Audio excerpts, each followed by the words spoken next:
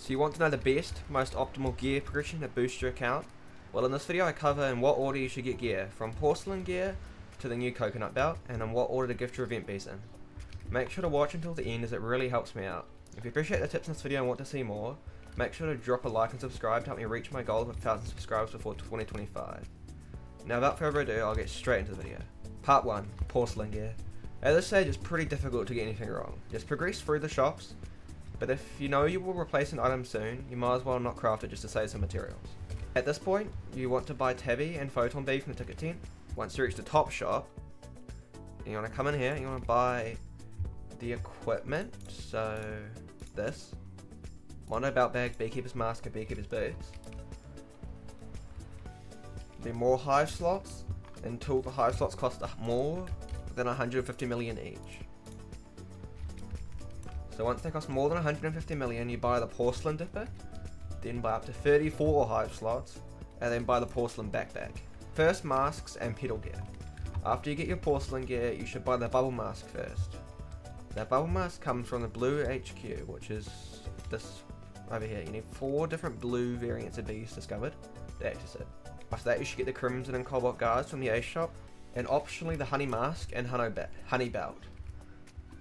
Feel free to make use of the royal jelly dispenser, as it is only 1 million honey per jelly. If you haven't, to get the craft materials. If you haven't yet, macroing will be beneficial at this stage and save you a lot of time. After this, buy your 35th hive slot. Now you can access Spirit Bear, and you can feel free to do this earlier while saving for the materials. You want to focus on her quests as the first priority to get your first Spirit Petal, which is at 10 quests. Once you get the first Spirit Petal, it is advised to go for the Petal Belt and Diamond Mask. These will likely take you a very long time without macroing, but it is possible. While saving materials for the mask and belt, continue buying hive slots until you reach 45 total slots. Part 3. Pre-SSA. Now that you have 45 bees, Diamond Mask, the Crimson and Cobalt Guards, and the Petal Belt, you should focus on the Coconut Canister. This will provide a helpful buff to your capacity and stop you from filling up so fast.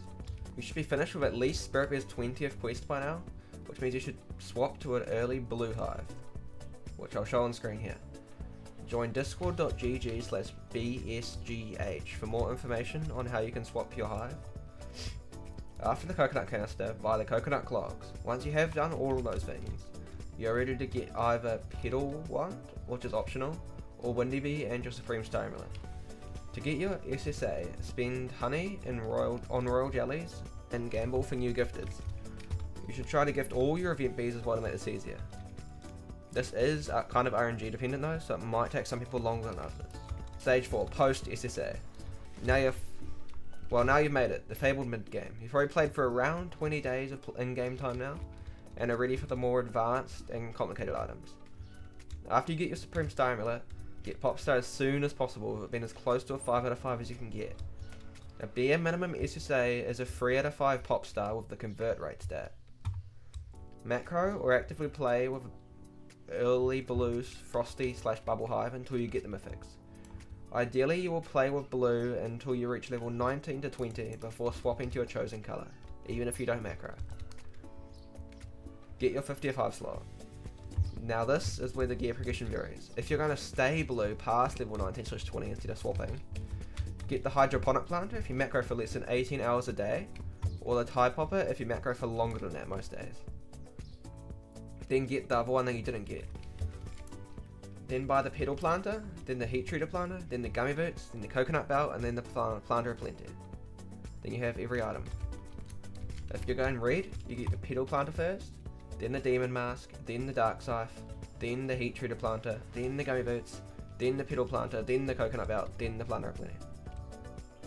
If you're going white, get the petal planter, then the gummy mask, then the gummy baller, then the gummy boots, then the hydroponic planter, then the heat treater planter, then the cocoa belt, then the planter of plenty. Now it is recommended to get all of those items apart from maybe the planters for white and red. And then bonus part, the gifted bees order. Firstly, you should gift Photon or Tabby Bee, depending on whether or not you want instant conversion, in which case you gift Photon. Then you gift Bear Bee, then Gummy Bee, then Cobalt Bee, then Festive Bee, then Vicious Bee, then Puppy Bee, then Windy Bee, then Crimson Bee, and then finally Digital Bee.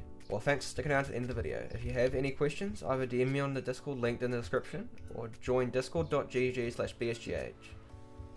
This information comes from BSGH, which is Beeswarm Guide Help, so thank you to their members for figuring out optimal gear progression. If you enjoyed this video, make sure to subscribe, because 1k is ambitious, but I know we can do it. Thanks for watching, and I'll see you all next time.